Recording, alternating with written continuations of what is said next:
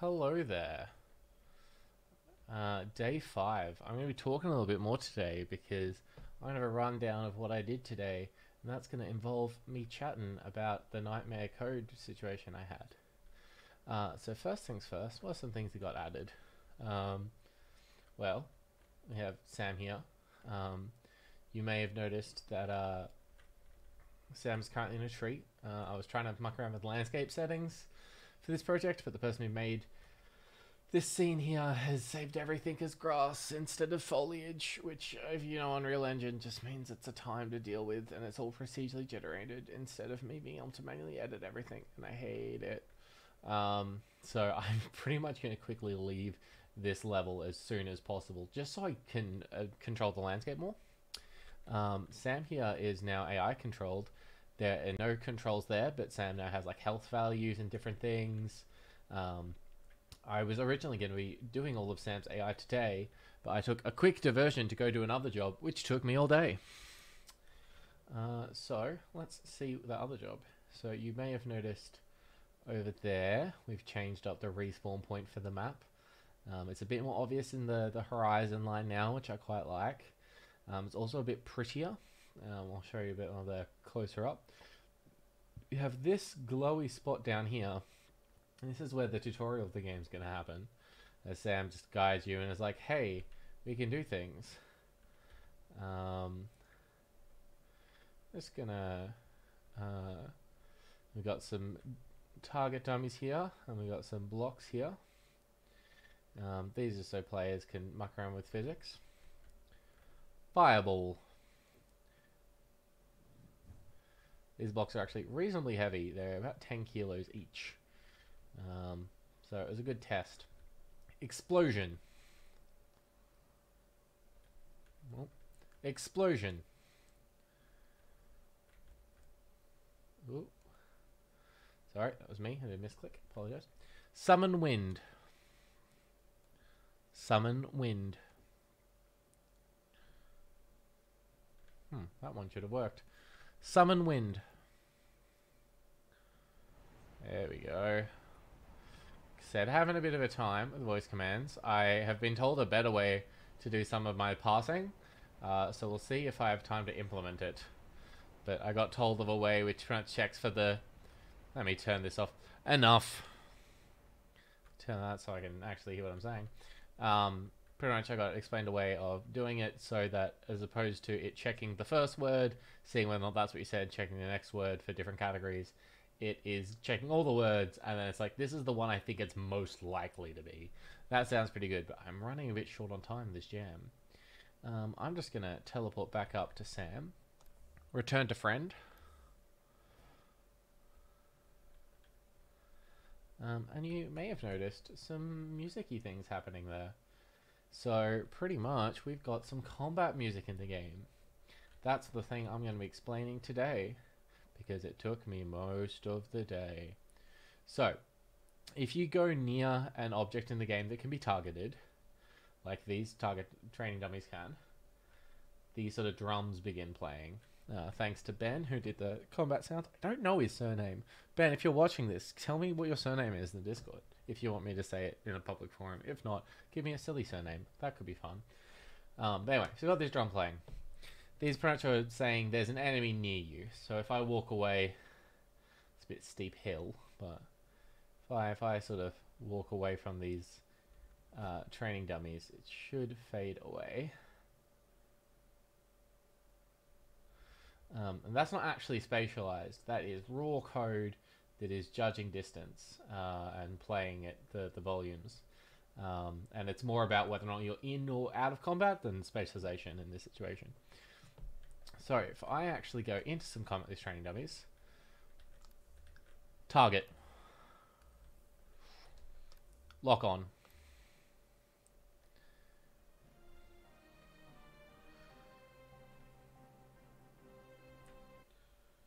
Oh, I'm just going to turn up the volume a little bit. There we go. Do, do, do, do. So I still need to work on the loop a little bit. Need to adjust a couple other things. But we now have combat themes that it's only playing when you are in combat. And I quite like how it ramps up from those drums to a more combat theme. Fireball. Fireball. Lightning. Lightning. You can see the health sort of going down there. That's a new thing.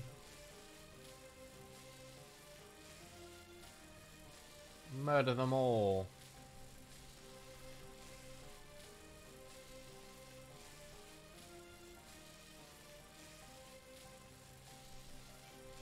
Fireball. Summon wind.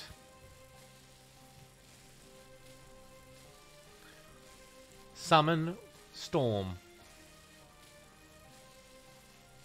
Oh, really doesn't give it to me. Summon wind. I have to look at that one, because some of those responses it gotten should have definitely been doing it.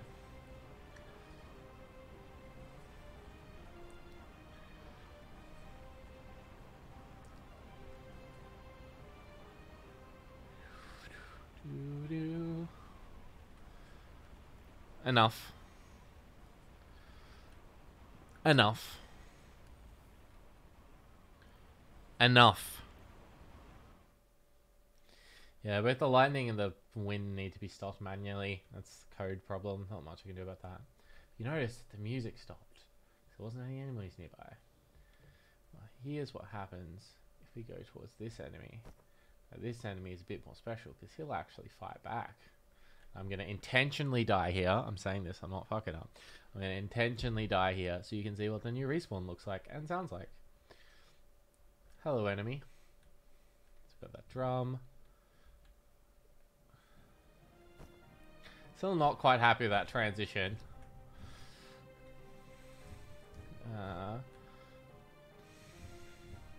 Fireball. Fireball, fireball, fireball, fireball. Target.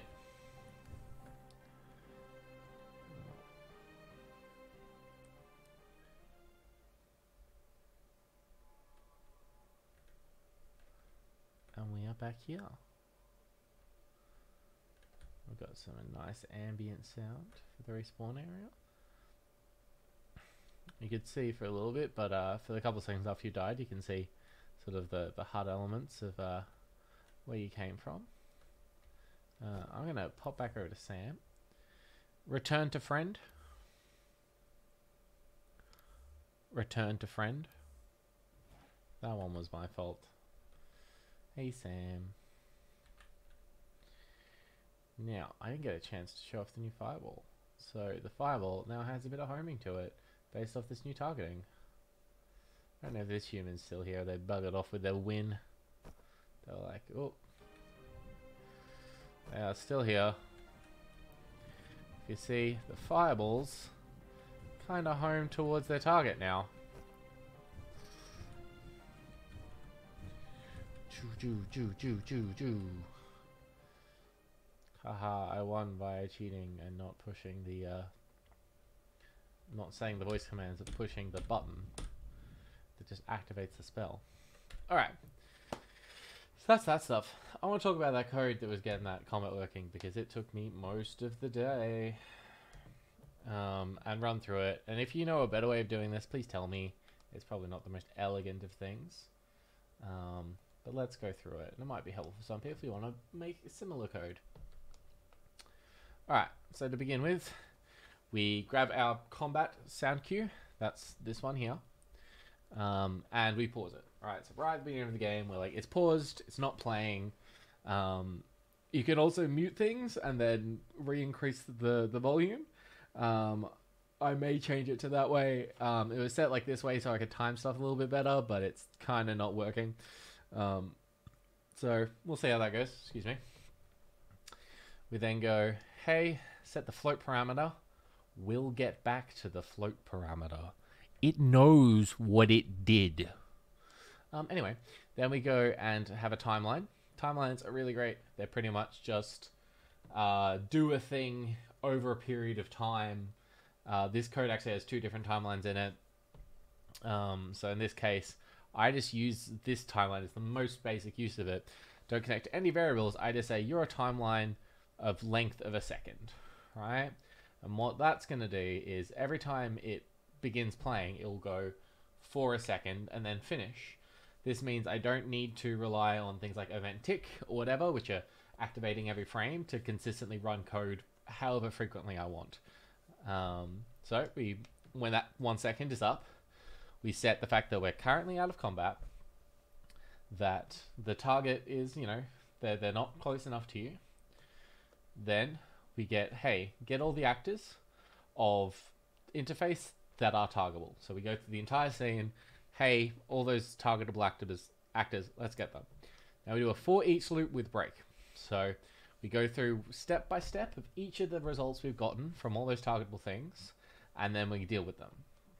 So the first thing we do is we set them as the local potential target. Potential, we don't know if they're going to be a good target or not yet. We check whether they're targetable and they have the right interface. This is just another validity check. Then we go in and we grab our location and we grab their location and we check the distance between them two. Then, if that distance is higher than the variable we've set, which in this case I believe is 2,500, 2,500 centimeters, then we're in the good. So that's happened. So then we set, hey, the target is in fact close enough. All right, so that variable is set there. We also grab another branch and we say, hey, that closeness, right? Was it closer than what our previous one has been set? It's currently set to 0, so the first one you encounter will always set a new one of these. When that's true, it's like, hey, set this as the new closest thing, or the closest area, and increase the volume of the music that's playing based on how close they are. So it's not quite a specialization thing, but it's more if you're fighting enemies from afar, the music's just going to be a bit less intense. It's going to be a little bit less volume, right? That's a nice little dynamic touch. Then when both of these have done, we're like, hey, we found a true thing. We found a thing that is within our range of being able to be targeted. So we're gonna stop actually looking through the rest of these results that we found in the world, because we've already found something useful to us. That means this loop has been completed. When it's completed, we go like, hey, was there a target close enough? If there was at least one target that was close enough, this is set to true. If there was, we went through and we checked every possible targetable thing in the world and none of them were close enough to us, it gets set, it's false, right? And it's false because at the start of this loop, we set it to be false, right? So even though, even if it had been set true and the loop ran again, it still has to recheck that it's true, and that's kind of a bit unoptimal. But it also means that if it goes through, if the boolean was previously set to true, it goes through and doesn't find any things that are targetable, it can still set like that as false. I could probably also connect it up to here, this false statement, as setting that thing as false. That's fine because we've got a break here.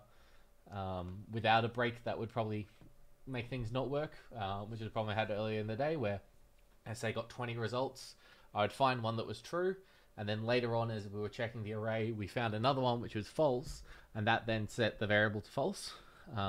It'd probably work with the current code now though. So we do that, so it's true. We check, are you currently in combat? This is pretty much just here so we don't continuously trigger the same following bits again and again and again, because again, this is checking every second. We don't want to be like, oh, it's true, let's do this again. Oh, it's true, let's do this again. Oh, it's true, let's do this again. So this is make sure, hey, this is that, let's do this bit once, right? So we're currently in combat. We check that's false. We're like, hey, you're not currently in combat, but you are in targetable range of something. Set that you are currently in combat, silly. Then we unpause the music and we slowly fade it in, right? I had earlier in the day, it just kind of popped in and it sounded horrible. So we slowly fade that in over a duration of a second. And then let's go. We're like, oh, let's return. Go all the way back to the start of our thing, and we begin it again. So we deset all of these things. We check again for the interface, and then we're done. We go through that loop again. Now let's say hypothetically we didn't come across a thing. Maybe killed all the enemies, maybe there isn't any close enough to you. Same thing it does, it's checking, hey, there's no enemies currently close to you. You're probably not in combat. Unselect that. Then check, hey, you out of the combat? This could probably be one variable, but this code was a time for me today, so I was just trying to keep everything as basic and detached from each other as possible. But hey, you're currently out of combat. That's great. Let's fade out that music. Let's do that for 3 seconds. Delay of 3 seconds. The reason for that is I don't want to pause this music before we've finished the fade out. We set the new volume multiplier to be 1. Again, it's good to be doing that afterwards. So whatever this had previously been set to based on distance, we're just going to return it to 1. And we're going to set the float parameter to 0.3. Now, that float parameter, that was the thing I was like, we'll get to you later. That was the thing that was a pain today. Nothing else. So we've gone that, we've set everything as false, and the music stopped, and we're listening again. The advantages of this code is that it's super scalable. It works with however many things you have in the scene, even if it does slow down if you've got tons and tons and tons. And because it's checking very basic things, I don't have to manually set anything anyway. I don't have to manually be like, this is a combat area, play combat music, or the player has done a specific action, do combat music. I do, however, do that a little bit later on. So here in our targeting system, we've got the, this is when the player is targeting. That can either be done by pushing an input or by saying the word target or lock on, and things like that. We get the targeting system. We're like, hey, are you currently in combat? So I check that boolean which we set from the previous thing. And then we're going to do a crossfade between 2 different tracks based over a period of time. Based again using a timeline. So this time we've got a timeline that goes over 3 seconds, and I've actually got a float and a float curve that is pretty much changing a float gently over time, right? So over a linear curve over those 3 seconds, it's increasing that float from 0 to 3. The advantage of this is that if I set events to happen on update instead of on finish, which was how we did it previously, they're changing every frame. So every frame we're calling the event, set the float parameter, and we're changing that float parameter to whatever it currently is. So in this case, it's going from higher to lower. I do this as well in the respawn area to make the light sort of ebb and flow backwards and forwards slowly. So we set this float parameter, and that's constantly changing. What is this float parameter? So today I mucked around with this node here in SoundQ, Crossfade by parameter, and I hate it. It's a bit of a nightmare of a node. But pretty much you plug in however many inputs, and then you set manually over here, fade in via the combat value start. So in this situation, it's okay, at 0, start fading it in, and then at the your end of your fade in should be 5. All right, so say your fade in is 0 to 3. That means by the time you've got to 0.3 seconds, 0.3, not seconds, this is just a float.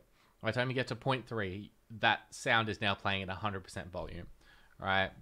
And same with fade out, but in reverse. So at around 0.6, start fading this out down from 100, and then it should be faded out fully by the time we get to 1.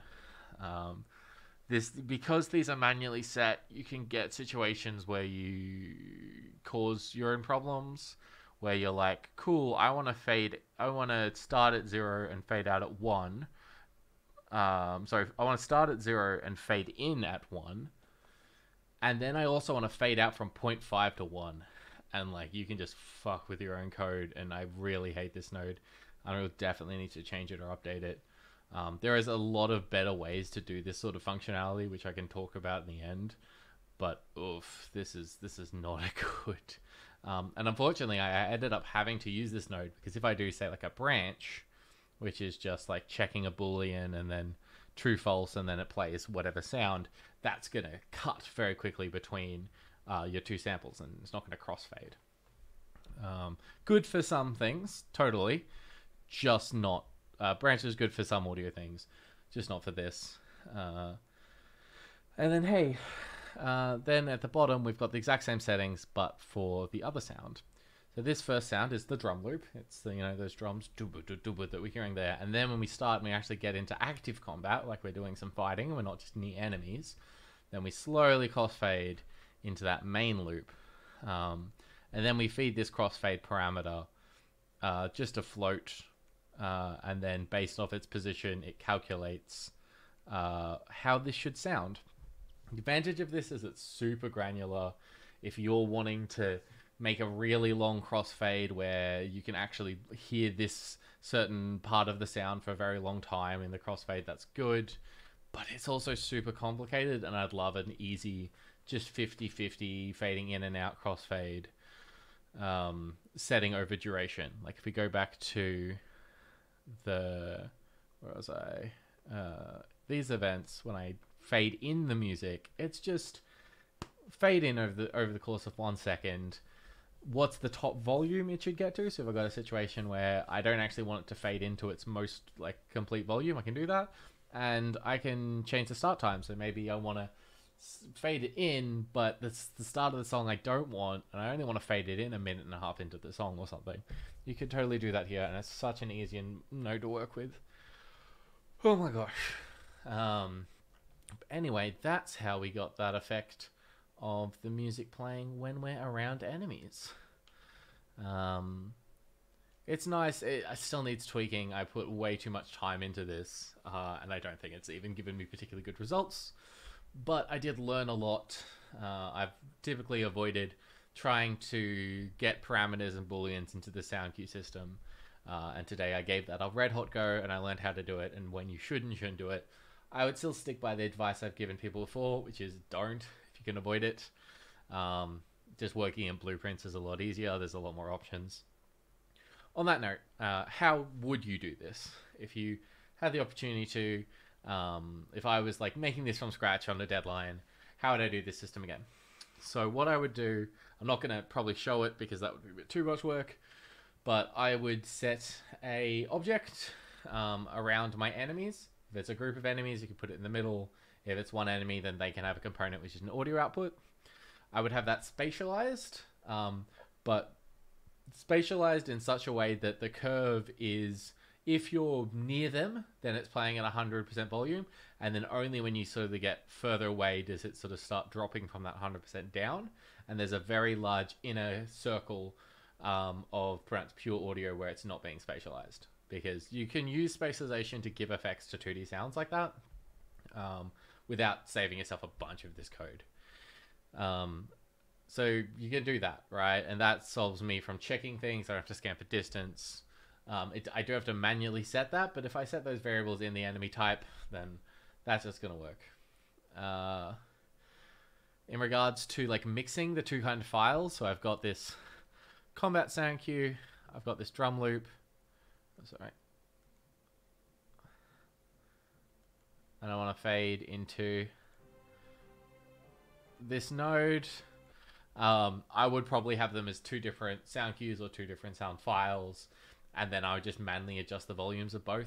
I would just use a timeline or something and set one of their volumes, or even the fade in fade out node 4, set one to fade out at the same time the other one is fading in, and you get that same effect and just save it so much problems.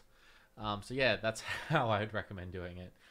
Not a whole lot to say for East Card with Friends today, mostly because that code was a time.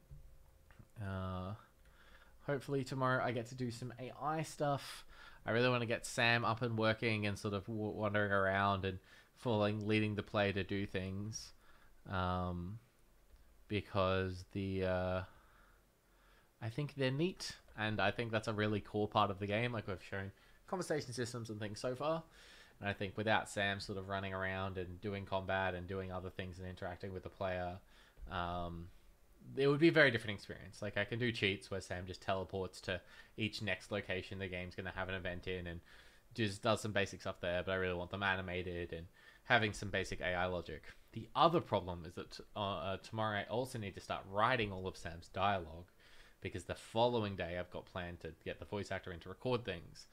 So it might be tight. Might have to wait until the voice acting is done for the AI, but don't really want to do that. So we'll see how things go.